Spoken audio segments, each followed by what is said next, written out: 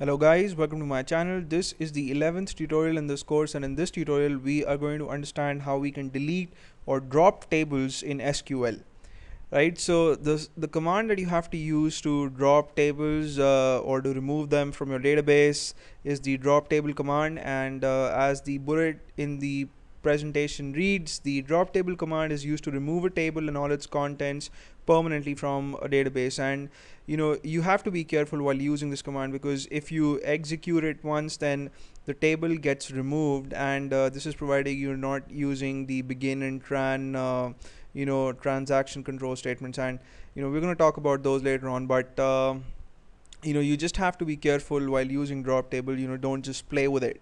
And the syntax of the drop table statement is really very simple. You just have the keywords drop and table, and then you put in the name of the table that you want to remove from your database and put in a semicolon, and you execute the statement and it would get executed. And there are a couple of ways of confirming whether the table that you wanted to remove has been removed or not. So you can either execute the show tables command, or you can describe your table, and if the table exists, then you would get the definition of it in the results set. But if it does not exist, then you would get an error message, right? So now let's see how to remove tables in the MySQL Workbench. So as you can see in my test database, I've got two tables, the emp_info table and the employee table. And what I'm going to do is I'm going to try to remove the emp_info table using the drop table command. So I'll type in drop, and then the keyword table, and then I'll type in the name of the table that I want to remove, which is emp_info.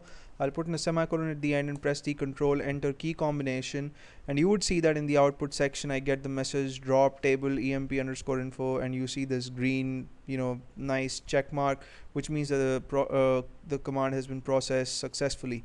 And now if I would click on the refresh button in the object browser section, I would see that the emp_info table gets removed from the items that were displayed. And the other way of confirming whether the command drop table was executed successfully or not is obviously to execute the desc command, and emp_info, and I'll put in the semicolon and press the control enter key combination. You would see that in the output section I do not get this green check mark. This time I get the red cross symbol, and I also get an error message that the table emp_info doesn't exist, right? So that means that the table was successfully dropped. So anyway, that's all I wanted to discuss with you in this tutorial, and thank you so much for watching, and please subscribe to my channel in case you haven't already.